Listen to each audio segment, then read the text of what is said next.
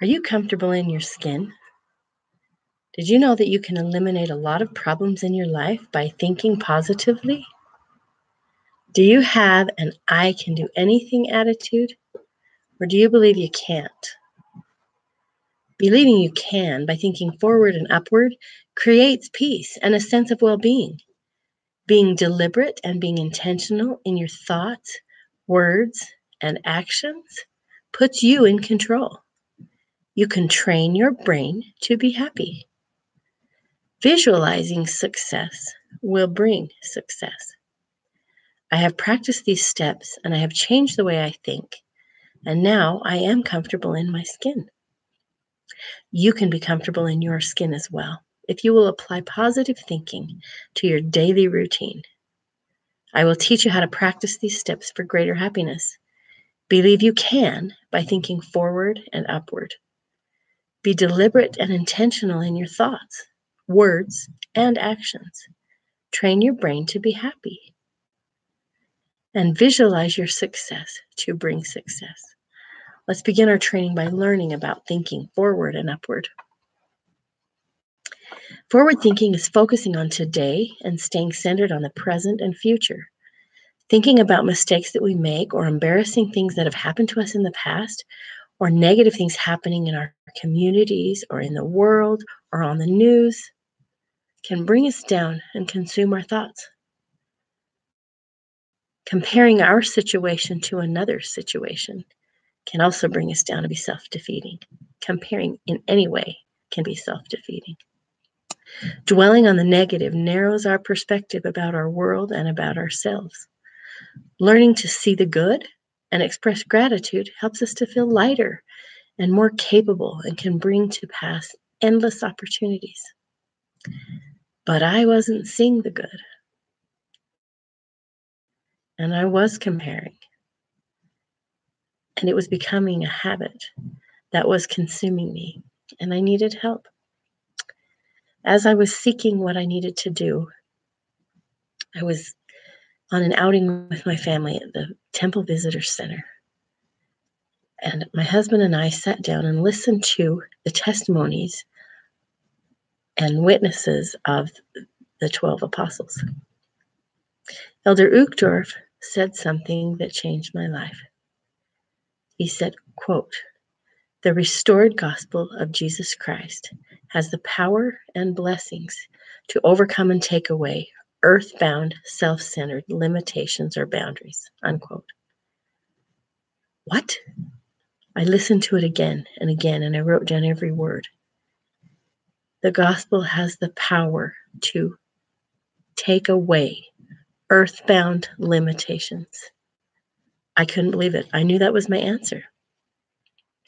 I went home and memorized that quote, and I began my study. In my personal study behavior, I opened the book of Alma and chapter 38. I was praying for how to act. I learned 6 things from chapter 38 that have been really helpful. Number 1, be diligent and hardworking. Number 2, bridle my passions. Number 3, be bold but not overbearing. Number 4, do not be idle. I learned that I could be occupied and in use at all times, operating with power and purpose. Number 5, trust in God. Number 6, be grateful. I learned these from Alma chapter 38. I added 2 more of my own. Number 7, to smile. And number 8, to be kind. Next, I'll talk about being deliberate and intentional in our thoughts, words, and actions, and how so doing will help us feel in control of our lives. Jennifer Brinkerhoff Platt, in the book Living Your Covenants Every Day, uses the term deliberate and intentional a lot. And she says this, quote, "When our daily decisions are based on true principles, we place ourselves in a position to act with greater faith and purpose," unquote. If we want to be in control of our lives, we need to have purpose in everything we do, thus making deliberate and intentional choices. If I deliberately remember the steps I learned in Alma 38, if I deliberately think about the quote I learned from Elder Uchtdorf, I'm controlling my brain to think what I want it to think about. Then as I make the decisions in my life, I intentionally choose to act according to those things that I learned in Alma 38. And it changes my doubts to faith, and my fears dissipate. And it gives my mind a place to go that is healthy and happy. As I practice each of these steps, I am intentional in my thoughts because I'm not allowing anything negative to enter my mind. As I do this, my sense of well-being is increased. And again, my doubts and my fears dissipate. Then feelings of encouragement have room to spread their wings and allow my creativity to flow because I'm no longer burdened with despair from negative thoughts. I now have control over my mind, and if my mind is in control, I'll be peaceful and positive in my words and actions, thus making my choices that will lift and carry me to success. Deliberately choosing what I think and how I think allows me the power to intentionally choose to move forward with my plans and activities and progress in my life, which creates more forward thinking and upward thinking and more deliberate and intentional behavior. Now I'll show you how to use affirmations to train your brain to be happy. There is a book by Dr. Norman Vincent Peale called The Power of Positive Thinking. I have used the miniature version of this book, and he gives 10 techniques that can help teach the concept of forward and upward thinking and create peace of mind and feelings of joy. These techniques have helped me in my life to eliminate the negative and think more positive. I will briefly mention a portion of the 10 steps from his book. Number 1, formulate a mental picture of yourself succeeding. 2, whenever a negative thought comes to your mind, deliberately voice a positive thought to cancel it out. Number 3, minimize your obstacles. Do not inflate them by fear thoughts. Number 4, do not be awestruck by other people and try to copy them.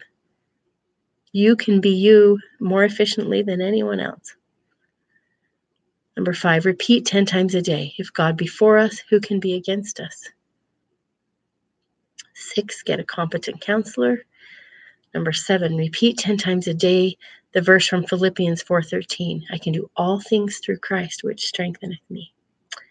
Number 8, make a true estimate of your ability and then raise it 10%. Number 9, put yourself in God's hands. And number 10, remind yourself that God is with you and nothing can defeat you. These are shortened versions of the steps, but they really work. I have a friend that I walk with every morning. We walk for exercise, but we don't just exercise. We talk about uplifting things, and sometimes we read an article together or a book together. Sometimes we just talk about insight we receive from our own personal study. But the best thing we do is to read affirmation cards as we're walking and quotes that have lifted us in the past, or just to help lift ourselves to the forward and upward thinking that we desire.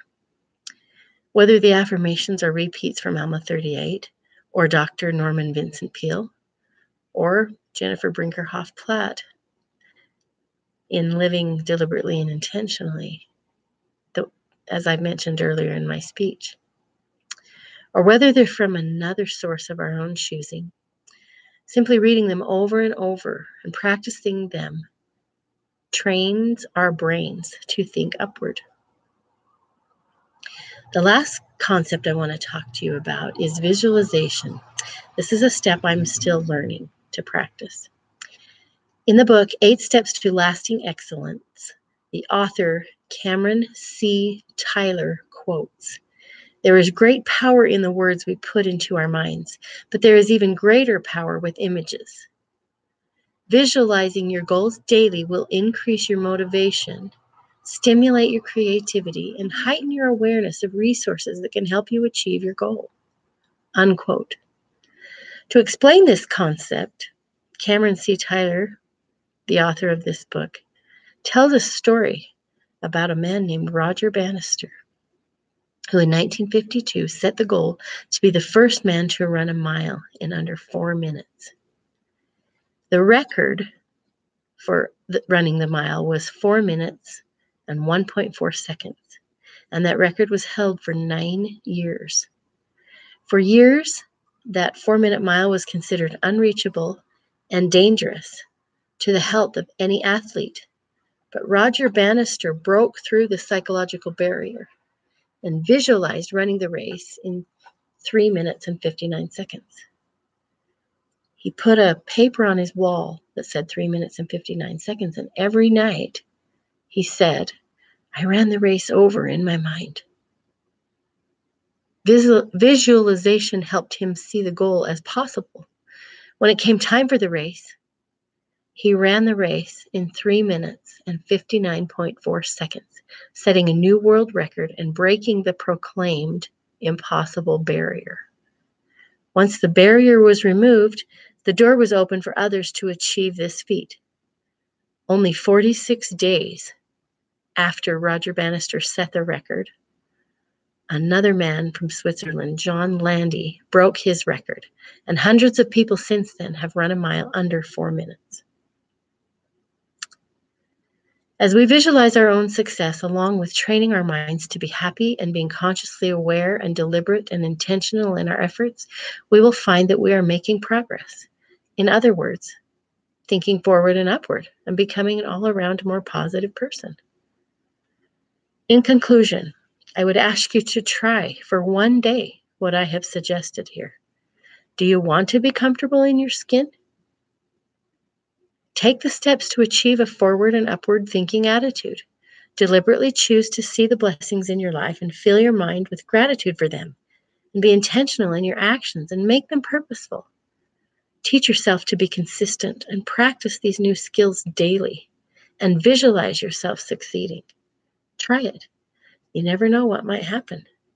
You might just find out that you are comfortable in your skin. And when that happens, you can do anything.